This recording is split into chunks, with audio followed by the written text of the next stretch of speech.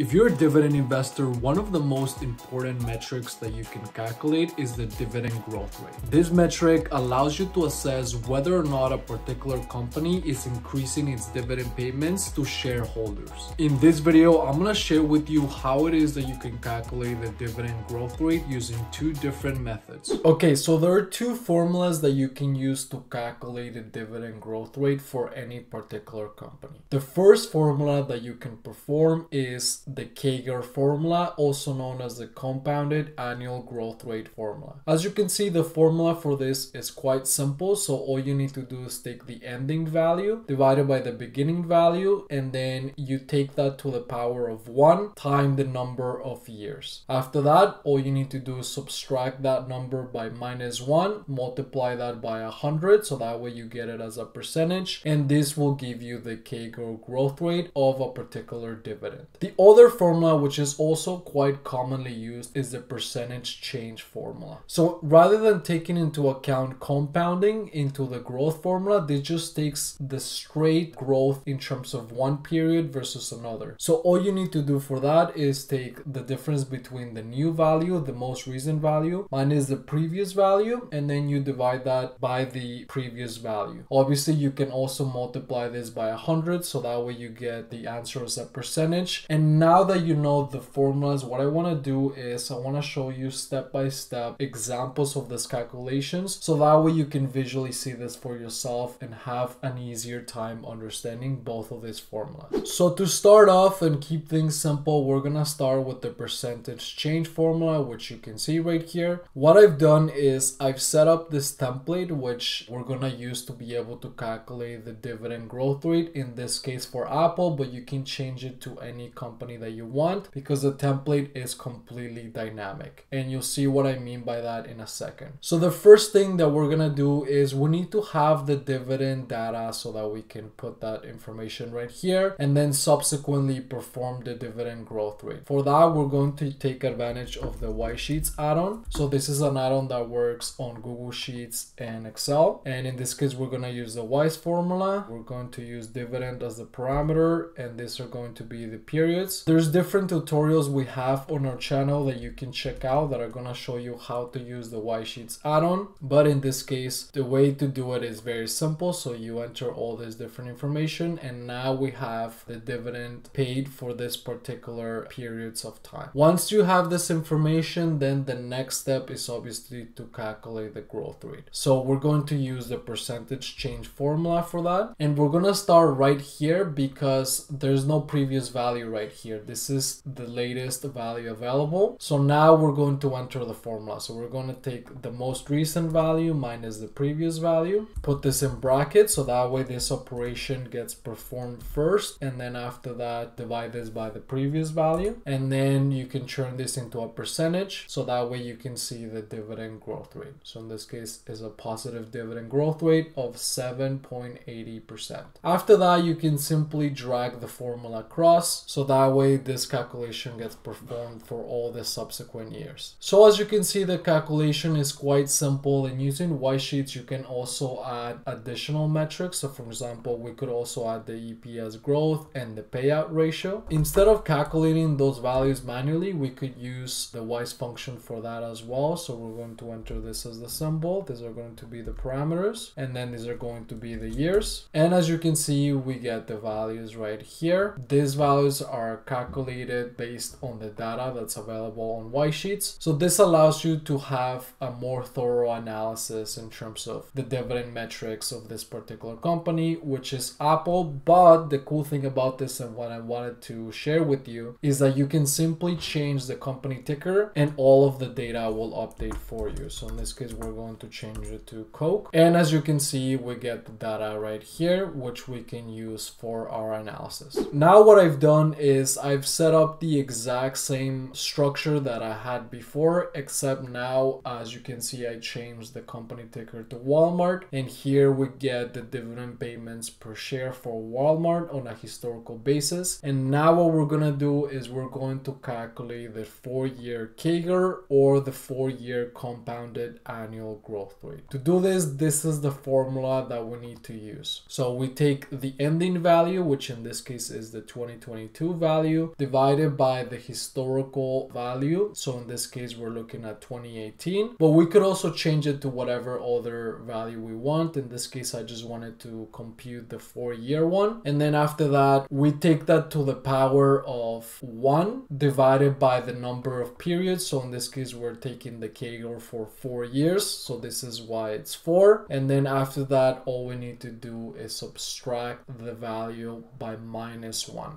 Once you do that, you get the CAGR of 1.87%, and this is basically the compounded growth rate from this dividend payment period to this particular one. So if you were to take this rate and apply it to this number on a yearly basis, you would see that you would approximately get this number right here. I figured this would be better if you could visualize it, so let's do that together. So all you need to do is you're going to take this times 1 plus the growth rate. In this case, we're going to make sure to lock this in, and that's going to give you our result. And now what we need to do is just the same thing. So 1.